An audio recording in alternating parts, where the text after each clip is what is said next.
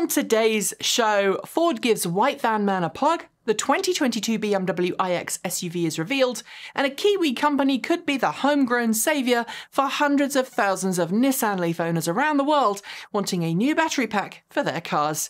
These stories and more coming next. This is Ecotricity's ecoTEC roundup show from New Zealand's only carboNZero certified renewable electricity company.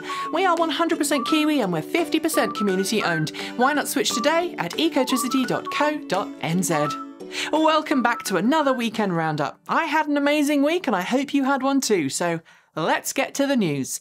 After more than 55 years of production, Ford's famous transit van is getting an all-electric variant for the 2022 model year. After more than 55 years of production, Ford's famous transit van is getting an all-electric variant for the 2022 model year. Revealed midweek, the all-electric e-Transit, which will be sold globally, is the next logical step for the Transit brand after it was given a plug-in hybrid variant in Europe last year. Powered by a 67 kWh battery pack and offering up to 110 kilowatts of DC quick charging, the e-Transit has come under criticism already from some electric vehicle fans for its mediocre range. Just 126 miles, 202 kilometers in its most aerodynamic form on the US EPA test cycle. But as Ford has reiterated in both of its press events and emails to us since, it's designed the e-Transit to be an affordable electric vehicle that fits the majority of the use case scenarios of its customers, many of whom would just not go electric if it costs more to buy. As I'm sure you know, there's been quite a lot of competition among automakers and technology companies when it comes to self-driving prowess. And with things changing almost daily, it is hard to keep track of who is doing what. I mean, just this week, GM's Cruise Automation signed a deal with Walmart in the US to operate a test fleet of driverless grocery delivery vehicles.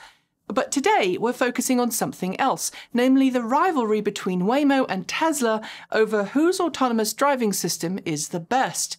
In the past, Tesla CEO Elon Musk has criticised the way Waymo has developed its system, and this week, Waymo responded to a Twitter question about if it felt its technology is orders of magnitude more advanced than, quote, the more vocal competitor with misleading branding. It simply replied, yes. But for context, we should remember that both systems operate very differently to one another in different situations, making it hard to compare them. It started life as the BMW iNext, and this week it was revealed in production form as the 2022 BMW iX electric SUV. With a design that some of you may find particularly ugly, complete with now customary oversized pig-nose kidney grille, the iX is stylistically a cross between the X5 and the BMW i3, yet it sits about the same height as the X6.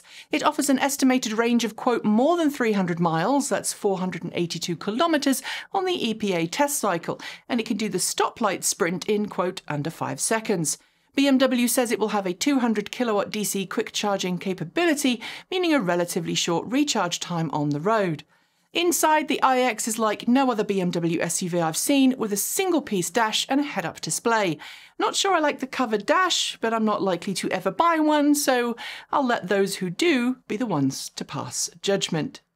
If you are a regular here, you'll know that I love motorcycles, and last year I was lucky enough to get my hands on an Energica SA9, putting it through its paces in a review that you can see here. But this week, following previous improvements in range and specs for the same, as well as a lower-priced, lower-range option, Energica announced a new high-end variant for all of its motorcycles.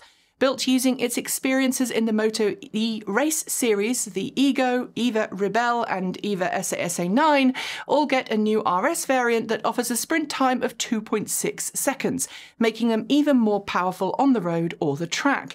And in case you were wondering, that means that the Energica's range is now as quick off the line as the Kawasaki Ninja H2, the BMW S1000RR, the KTM 1290 Super Duke and the Honda Fireblade.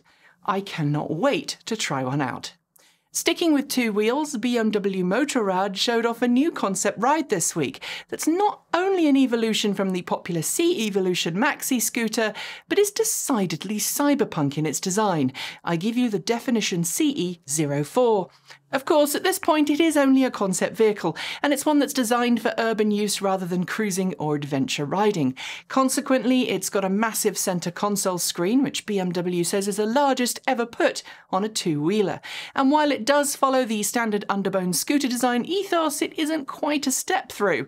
As with most scooters, there is a lockable storage area under the seat, but because there's no fuel tank there, which is where it lives in most underbone scooters, there's enough space to store a crash helmet. I'm not sure if I like the design or not, and frankly, if you look at it right, it creates a bit of a Sinclair C5 vibe. What do you think?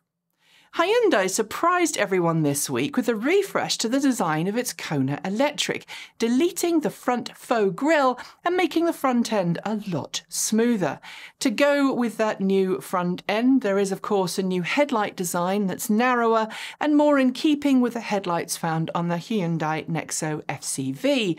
And Hyundai says the car is now 25mm longer than last year's model. That's a gnat's whisker under 1 inch. Inside, there's a new interior with updated displays and connectivity, as well as a new driver assistance suite that includes leading vehicle departure alert, safe exit warning, blind spot collision avoidance assist, rear cross-traffic collision assist, and a rear seat alert. Battery pack options and range do remain the same. I checked Hyundai's US website, and it makes no mention of the upgrade, so only Hyundai Europe seems to be promoting this new look so far. I guess we'll wait and find out. As you might know, BMW has been rolling out the iX3 for a couple of weeks now, with sales starting in both Europe and China, the latter being where the iX3 is made. We already know it won't be heading to North America, thanks to US dealers complaining about the iX3's range not being enough for US customers. But this week we learned via Gasku that BMW Brilliance Automotive, that's the company that's making the iX3 in China, will only be exporting 1,600 iX3s to Europe by the end of this year, with a total quota for European customers next year only being 12,000 cars, which of course is equivalent to just 1,000 cars for the entire European market per month. This not only disappoints, but suggests that BMW is going to treat the iX3 as a niche market vehicle. I can't say I'm surprised, but I am most certainly disappointed. Following a NHTSA investigation and continued evidence of failures in customers' cars, Tesla has extended its warranty program for owners of pre-2018 Model S and Model X cars to rectify a design flaw with the car's MCU touchscreen display that would leave the touchscreen slow to respond, fail to respond, or completely turn off. This problem is well documented and stems from the embedded multimedia card memory, or eMMC, that this particular generation of Teslas had. While Tesla had previously charged some owners whose cars were out of warranties to both diagnose and replace the screens, Tesla has now acknowledged that there is an issue and says it will replace the screens free of charge if there's a failure on cars that are less than 8 years old and have less than 100,000 miles on the clock.